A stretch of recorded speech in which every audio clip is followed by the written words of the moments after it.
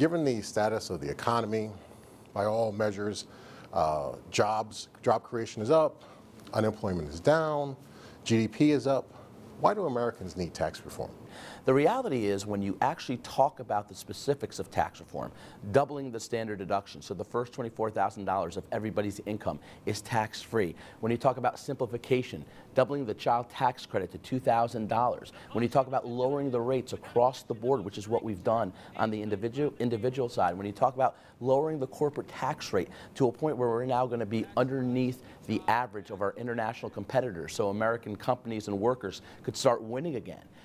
All of these provisions actually drive up support for tax reform. So tax reform is good for the economy and good for Americans, that's what you're saying? There's absolutely no doubt that in the year the president's been in office, we've seen 2 consecutive quarters of 3% GDP growth. That's amazing when you consider that under the Obama administration, the average for all 8 years was under 2%. A huge goal of tax reform is to keep that sustained 3% GDP growth number, because that's what creates jobs, that's what creates opportunity, that's what expands the economy to the point where more Americans get to participate in prosperity and the good aspects. There are some parts of the tax reform that are really troubling to our home area of the Westchester County area, the Hudson Valley area, New York, New Jersey, that tri-state area. And that is that, as you're aware, that there is going to be a limit on the amount of state and local taxes that can be deducted. That limit is about $10,000. And for mortgage interest, if you have a home under $750,000, you can deduct the mortgage interest, but anything above that, you cannot. How is that good and beneficial for people in states like New York and New Jersey? And we're both New Yorkers. How is that beneficial? Let's be absolutely clear about something.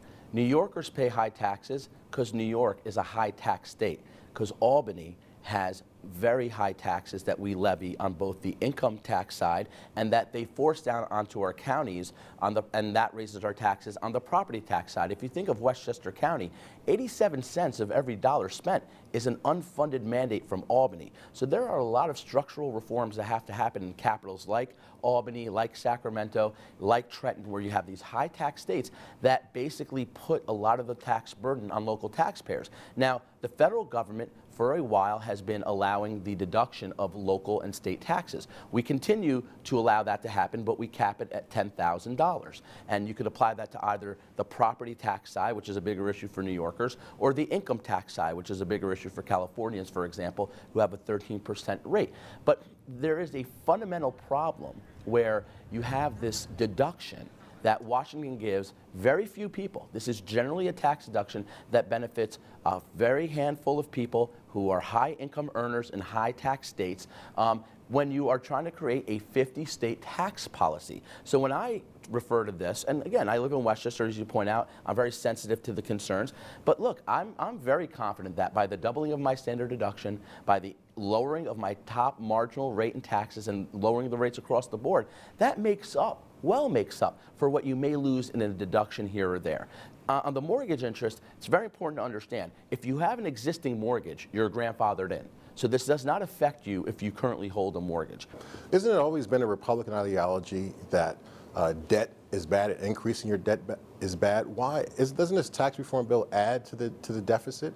And how is that a good thing? We are very concerned about the direction that we've taken, especially in the last 8 years during the previous administration, where you've seen $10 trillion added to the debt. That's a doubling of the debt. We're now around 20 trillion. What's also been bad is at the same time as this high debt, you've had stagnant and suboptimal growth, which has been the worst thing as far as addressing our deficit and debt problem. The only way to solve a debt problem this big is to grow our economy in a meaningful way. So when you go from where we are right now, around 2% growth to 3% growth, that's trillions of dollars of economic activity that leads to a large sum of revenue to the government that goes toward deficit reduction. So the only way, Richard, we're going to solve such a major debt and deficit issue is by growing the economy. Is there any accountability, for example, for large corporations who may seek to buy more of their shares back or provide more money to their CEOs or executive board members?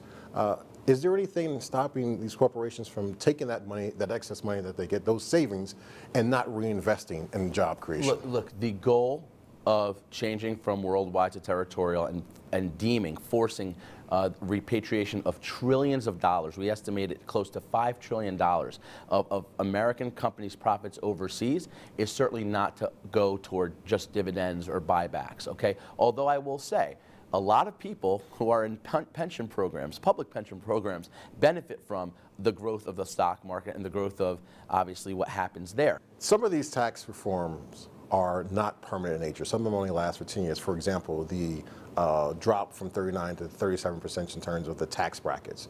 Why? What is not permanent and why not? So what you have now is the corporate side's permanent, because when you're changing the entire system from worldwide to territorial, you have to create permanence or else you're not going to have the desired effect. On the individual side, while we did want Democrats to support this and help us make the middle income tax cuts permanent, we feel we now have them till 2025.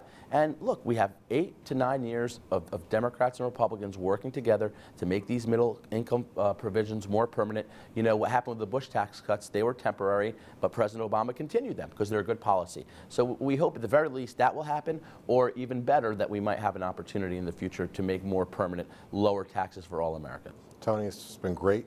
Assistant Secretary, U.S. Treasury, Public Affairs, thank you so much.